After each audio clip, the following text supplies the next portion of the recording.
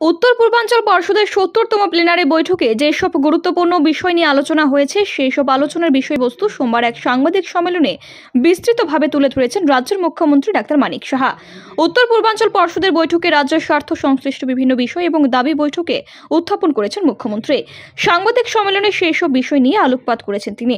সাংবাদিক সম্মেলনে তার সঙ্গে উপস্থিত ছিলেন রাজ্যের মুখ্য সচিব জে.কে. সিনহা এবং পুলিশের ডিরেক্টর জেনারেল অমিতাভ রঞ্জন। গত ৮ এবং ৯ অক্টোবর গুয়াহাটিতে উত্তর পূর্বাঞ্চল পর্ষদের 2 দিনব্যাপী বৈঠক সম্পন্ন হয়, যে বৈঠকে উপস্থিত ছিলেন উত্তর পূর্বাঞ্চল পর্ষদের চেয়ারম্যান তথা কেন্দ্রীয় স্বরাষ্ট্রমন্ত্রী অমিত শাহ।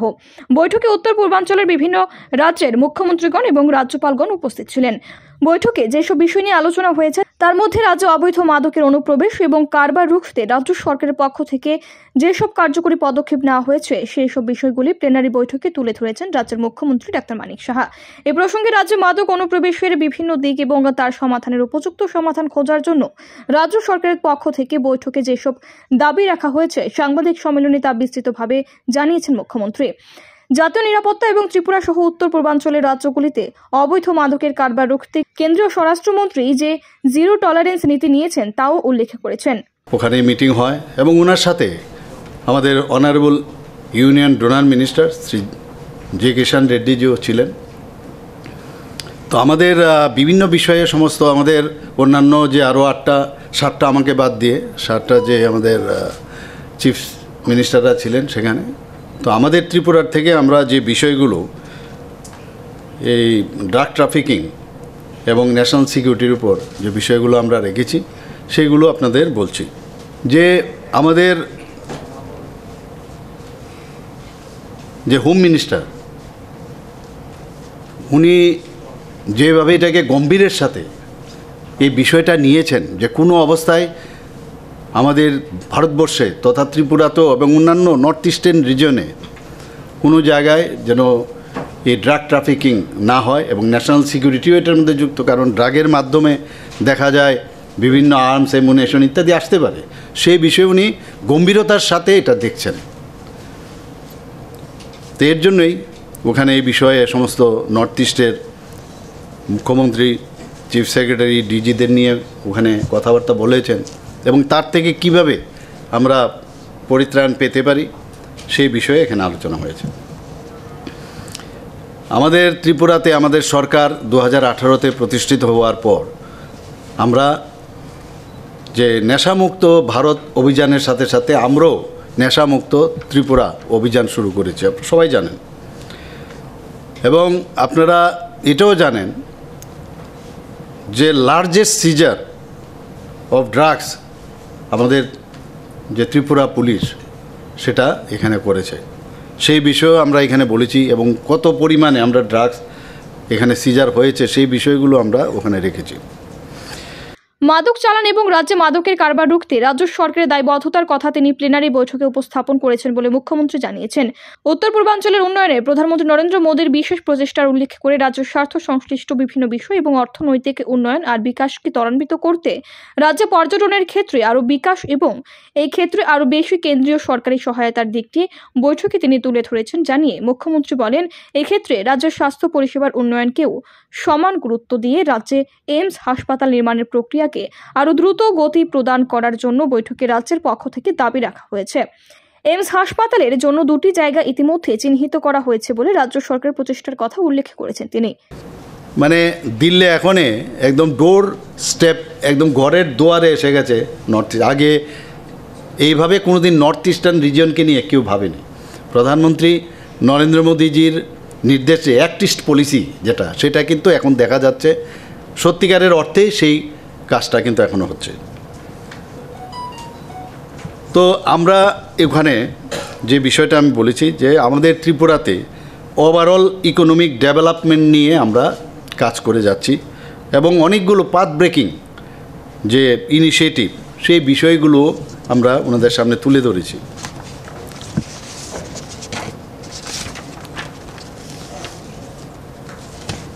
আমরা ট্যুরিজম নিয়ে, ত্রিপুরার ট্যুরিজমের ক্ষেত্রে ওনাদের সামনে আমরা রেখেছি প্রতি বছর প্রায় বাইরের এবং বিদেশের 5 লাখের মতো ট্যুরিস্ট আমাদের ত্রিপুরাতে আসে। তো কেননা এই ট্যুরিজমকে তাতে আর্থসামাজিক উন্নয়নও হবে, আর্থিক দিক দিয়ে ত্রিপুরা অনেক বেশি উন্নত হবে, এমপ্লয়মেন্ট জেনারেট হবে। তো সেই বিষয়টা আমরা রেখেছি। আমাদের বিভিন্ন যে ট্যুরিস্ট স্পটগুলো সেই বিষয়ে আমরা কথা বলেছি, এবং যাতে করে সেন্ট্রাল গভর্নমেন্টস আরও প্রোঅ্যাক্টিভ হয় আমাদের এই বিষয়টা নিয়ে, তার জন্য ওখানে আমরা সেই দাবিটা আমরা রেখেছি। এবং আমরা ত্রিপুরা ট্যুরিজম পলিসি 2022 এবং 25 এই বিষয়টা ওখানে আমরা তুলে ধরেছি। আমি প্রধানমন্ত্রী স্বাস্থ্য সুরক্ষা যোজনা, তো তার বিষয়ে আমরা বললাম যে প্রধানমন্ত্রীজি বলেছেন যে প্রতিটি স্টেটে একটা করে এইমস উনি স্থাপন করবেন। তো আমাদের এখানে এইমস নেই, সে হাই স্ট্যান্ডার্ড ট্রিটমেন্ট অনেক সময় এইমস যেটা দিতে পারবে তার ইনফ্রাস্ট্রাকচার, সেটা আমাদের অন্যান্য মেডিকেল কলেজ সেটা সম্ভব না। তো সেই বিষয়টা আমি ওখানে রেখেছি। তো এইমসের জন্য আমরা দুটো জায়গা অলরেডি আমরা রাজ্যে চা শিল্প, রাবার শিল্প এবং আগর শিল্পের উন্নতির জন্য পর্ষদের বৈঠকে রাজ্যের পক্ষ থেকে যেসব প্রস্তাব এবং দাবি রাখা হয়েছে, সাংবাদিক সম্মেলনে তা বিস্তারিতভাবে উল্লেখ করেছেন মুখ্যমন্ত্রী ডাক্তার মানিক সাহা। এ প্রসঙ্গে ফেনী নদীর উপর নির্মিত মৈত্রী সেতুর কার্যকারিতার বিষয়টিও পর্ষদের বৈঠকে রাজ্যের পক্ষ থেকে উত্থাপন করা হয়েছে বলে জানিয়েছেন। আমাদের নর্থ ডিস্ট্রিক্টে এখনও আগর গাছে ভরা। তো এর জন্য আমরা দাবি রেখেছি যে আগর উড বোর্ড তার যে হেডকোয়ার্টার যেন আগরতলাতে করা হয়, সেটা দাবি রেখেছি। যেমন like tea board, coffee board, rubber board, spices board ইত্যাদি। তো কেননা আগর বোর্ড আমাদের ত্রিপুরাতে আগরতলাতে করা হবে না। আমরা জানি ত্রিপুরা টি খুবই ভালো, কিন্তু তার ব্র্যান্ড আমরা দিয়েছি, এখন চেষ্টা করছি এই চা বাগিচার যে সেটাকে উন্নয়ন করা এবং চাটাকে আরও চা পাতাগুলো বিক্রি করা ইত্যাদি আমরা ভালোভাবে কাজ করছেন। কিন্তু আমরা বলছি যে তার জন্য যে তার এক্সপোর্ট করার, বাংলাদেশে আমাদের যে ইম্পোর্ট ডিউটি এরা 25%, 96% রেখেছে ওরা, যে কারণে বাংলাদেশে আমরা দিতে পারি না, কারণ লাভজনক অবস্থায় থাকে না। তা আমরা বলেছি বাংলাদেশের সাথে কথা বলে সেটা যদি 20, 25 বা 30%ও করা হয়, তাহলে আমরা বাংলাদেশে আমরা এই চা পাতা আমরা ওখানে পাঠাতে পারি, সেই বিষয়ে আমরা রেখেছি। এবং তাছাড়া যেটা আগেও বলেছি, অকশন সেন্টার যেটা মৌলভীবাজার বাংলাদেশে, সেটা যদি সম্ভব হয় তবে আমাদের এখান থেকে অনেক সুবিধা হবে, কারণ একদম বর্ডারিং এরিয়া, সেটা বাংলাদেশের কাউন্টার পার্টের সাথে কথা বলে সেটা যেন করা হয়।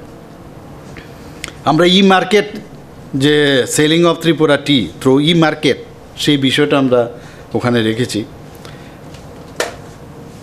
আমরা যে এটাও বলেছি, Tripura is the second largest producer of natural rubber in the country, সবাই আমরা জানি। তো এর জন্য এখানে মডার্ন যে ফেসিলিটিসগুলো, সেটা যদি এখানে বেশি করে ব্যবস্থা করে, modern smoke houses with special incentives for the indigenous rubber growers, তাহলে আমাদের ত্রিপুরার জন্য ভালো হবে এবং ত্রিপুরার ইকোনমিক্যাল কন্ডিশনও বেটার হবে, সেই বিষয়ে আমরা রেখেছি। এবং আপনারা সবাই জানেন যে এখান থেকে যে রাবার, সেটা কিন্তু বাংলাদেশে অ্যালাউ করে, কিন্তু যদি এটাকে শিট করা যায়, যদি ওটাকে ফিনিশ করে অবস্থায় সেটা নিতে চায় না ওরা। তো সেই বিষয়ে যেন বাংলাদেশের সাথে কথা বলা হয়। আমরা রাজ্যের ক্রীড়া ক্ষেত্রে সামগ্রিক উন্নয়ন সহ এমবিবি বিমানবন্দরের মাধ্যমে আন্তর্জাতিক পরিষেবা যথা দ্রুত সম্ভব চালু করা এবং রাজ্যের শিল্প বাণিজ্যের বিষয়ে উন্নতি সাধনের জন্য অধিক পরিমাণে গ্যাস সরবরাহের বিষয়েও প্লেনারি বৈঠকে রাজ্যের পক্ষ থেকে বিভিন্ন প্রস্তাব এবং দাবির মাধ্যমে পর্ষদ সভায় রাখা হয়েছে বলে জানিয়েছেন। উল্লেখ করেন, রাজ্যের জনজাতি বিকাশ এবং সুবর্ণ জয়ন্তী ত্রিপুরা নির্মাণ যোজনার অধীনে রাজ্যের স্বার্থ সংশ্লিষ্ট যেসব দাবি এবং মুখ্য বিষয়বস্তু তিনি উত্তর পূর্বাঞ্চল পর্ষদের বৈঠকে উল্লেখ করেছেন তার বিস্তৃত দিক। এক্ষেত্রে উত্তর পূর্বাঞ্চল পর্ষদ যে উত্তর পূর্বাঞ্চলের নীতি আয়োগের হিসেবে একমুখী সমাধান কেন্দ্র হিসেবে কাজ করেছে, নিজের সেই বক্তব্যকেও সোমবার সাংবাদিক বৈঠকে উদ্ধৃত করেছেন মুখ্যমন্ত্রী। আপনারা নিশ্চয়ই জানেন, ত্রিপুরাতে একটা সময়ে সুইমিংয়ে এক দিগ্গজ ব্যক্তি আমাদের ছিল, কিন্তু আস্তে আস্তে দেখা যাচ্ছে ওরা হারিয়ে যাচ্ছে, এত ভালো সুইমার। কারণ ত্রিপুরাতে প্রচুর যে নর্মাল যে ন্যাচারাল যে সুইমিং পুল ইত্যাদি এইসবের মধ্যে কিন্তু মানুষ আগে সুইমিং প্র্যাকটিস করতো। আর সিসিতে আমিও অ্যাথলেটিক প্র্যাকটিস করতাম, সেখানে একটা ছোট তালাবের মতো ছিল, সেখানেও ওরা সুইমিং প্র্যাকটিস করতো। কিন্তু আমরা সেখানে বলেছি যে অলিম্পিকের যেসব ক্রাইটেরিয়া আছে তার উপর ভিত্তি করে এখানে যেন একটা ডাইভিং ফেসিলিটিস এবং ভালো একটা সুইমিং পুল এখানে করা যায়, সেই বিষয়টা আমরা রেখেছি। আপনারা সবাই জানেন, আমি এটাও বলেছি with due respect to other north eastern states, যে আমাদের এখানে যে airport এমবিবি airport suppose two B the best airport in north eastern reason. তো আমি সেইভাবে বলেছি, কিন্তু এটাকে ইন্টারন্যাশনাল এয়ারপোর্ট যদি আমরা বলছি, কিন্তু যাতে সেটা কার্যকরী ভূমিকা বা কার্যকরী অবস্থায় আসে, যারা আমাদের আছে জনজাতি এলাকায় বিভিন্ন ডেভেলপমেন্টের জন্য আমরা ওয়ার্ল্ড ব্যাংকের কাছে 1300 কোটি টাকার একটা আমরা প্যাকেজ চেয়েছিলাম, সেটাকে যাতে বিশেষ করে 23 ট্রাইবাল ডোমিনেটেড ব্লকসে আমরা ওইটাকে নির্ধারিত করে আমরা সেটার ওখানে আমরা রিপোর্ট পাঠিয়েছিলি। তো সেটাও যাতে এক্সপেডাইট হয় সেই বিষয়টা আমরা রেখেছি। স্টেট গভর্নমেন্ট একটা অ্যানাউন্স করেছে আমাদের বাজেটে যে কি সুবর্ণ জয়ন্তী ত্রিপুরা নির্মাণ যোজনা, যে কি সেটা হচ্ছে education, health, environment, women empowerment, infrastructure sector, প্রায় 1200 কোটি টাকার একটা আমরা সাবমিট করেছি। সেই বিষয়টাও দেখার জন্য আমি ওখানে রেখেছি অন বিহাফ অফ ত্রিপুরা। এটাও বলেছি, একটা লাইন আপনাদের সামনে না বললে নাই হয়, যে I firmly believe that north eastern council can act as নীতি আয়োগ for the north east, A 1 point solution centre. এই কথাটা ওখানে বলে এসেছি। দেশের রাষ্ট্রপতি দ্রৌপদী মুর্মুর নির্ধারিত রাজ্য সফর নিয়ে মুখ্যমন্ত্রী বলেন, 12 তারিখ দেশের রাষ্ট্রপতিকে স্বাগত জানানোর জন্য রাজ্য প্রশাসন সম্পূর্ণ প্রস্তুত। হ্যাঁ, আমাদের তো রাষ্ট্রপতিজি 12 তারিখ আসছেন, তো তার পুরো 13 তারিখ অবধি উনি যে বিভিন্ন কার্যক্রম 12 তারিখ থেকে 13 তারিখ পর্যন্ত কোথায় কোথায় উনি যাবেন, কি কোন কোন জায়গায় ওনাকে ফেলিসিটেশন দেওয়া হবে, সব বিষয়ে আপনাদের, কারণ অনেক সময় চেঞ্জ হয় অনেক বিষয়ে, তো এটা একদম অন্তিম পর্যায়ে আছে, নিশ্চয়ই আপনারা এই বিষয়টা আপনারা জেনে যাবেন। তো আমি চিফ সেক্রেটারি সাহেবকে বলবো যদি আপনাদের প্রয়োজন হয় পুরো ডিটেলস আপনাদের জানিয়ে দেবে কবে কী হবে, কিন্তু we are already prepared. Bureau report, আরই নিউজ।